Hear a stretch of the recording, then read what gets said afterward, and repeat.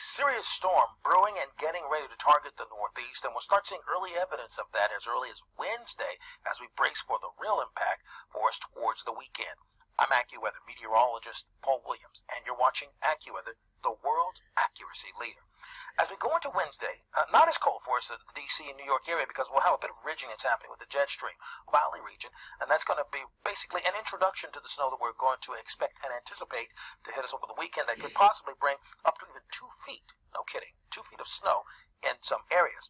Now we're going to see cold winds continuing to push in from the northwest, but we'll have the flurries becoming more dominant for us over towards the Buffalo area. Lake effect snow beginning to kick in there, as well as in the Detroit area down towards Indianapolis and throughout all of Ohio and all the way down towards West Virginia.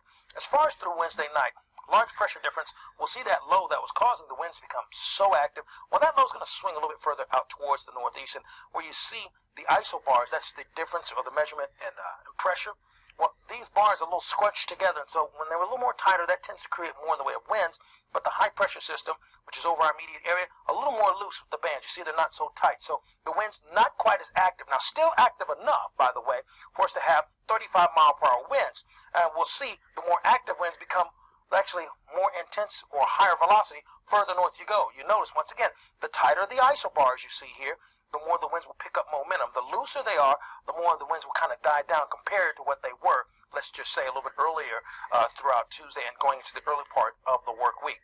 Then we began to target what's happening with the snowstorm potential. Friday, we're looking for snowstorm potential throughout Kentucky, West Virginia, going into Maryland, as well as Pennsylvania, New York, and just about all of the Northeast, reaching up towards Boston for Saturday. Now, this is the Friday coverage area, and then we go into Saturday right up here towards Boston. So we're looking for a widespread accumulating snow to occur. Accumulations are expected. Boston, New York, Philadelphia, down towards D.C., up towards Pittsburgh as well. It will reach over towards Louisville as well. And then we're going to have a mix. It's going to cover all of Tennessee, going into southern Kentucky, and going into North Carolina. Major travel delays and strong coastal winds.